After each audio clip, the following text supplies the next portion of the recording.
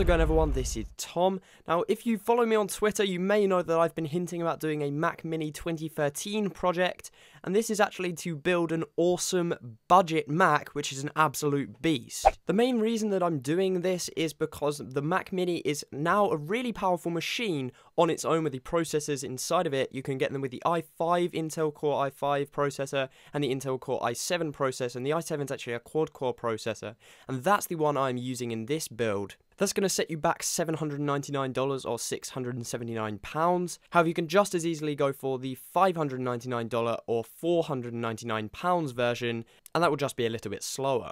The main objective in this build is to create a computer which is fast, powerful, yet doesn't break the bank. So we will be putting in 16GB of crucial DDR3 memory. This is going to run you about $100, which is actually $200 off the price that Apple would charge you for putting 16 gigs in, as they were going to charge you $300 for a 16GB of RAM edition. We're also going to be using an SSD, and this is the Crucial M4 series. It's getting a little bit old now, however that's still very good because it means it keeps the price down. You can pick up a 512GB variant of the Crucial M4 for $350 on Amazon right now, or you could pick up a 256 for $185 right now on Amazon versus $300 from Apple. I'd just like to give a huge thanks to Crucial. They're an awesome company. They make some fantastic deals, so all of these parts will be linked in the top bar of the description, but let's head straight in and unbox this Mac Mini. So as I said, this is the 2012, late 2012, 2.3 GHz quad-core i7 variant.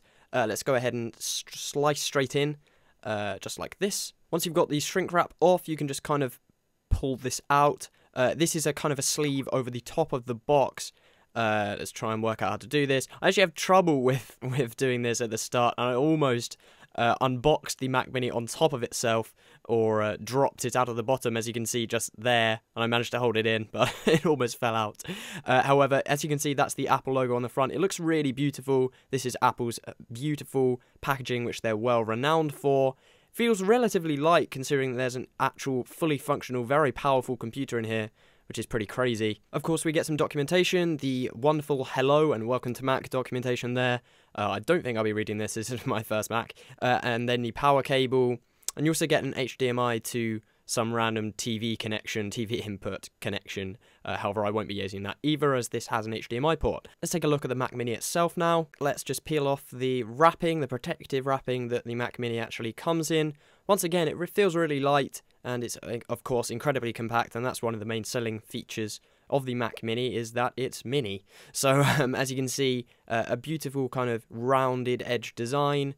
And here is the bottom of the plate, which is where you access the RAM slots and also where we'll be changing the SSD, as you can see to the top left of the video there. In the way of ports, it's relatively simplistic and it's all on one side of the Mac. You get the power cable. I'm not going to read out each one, but for example, you get everything you'd expect, such as USB 3.0 and Thunderbolt. And obviously, if you want to know which each one is, you can look on apple.com.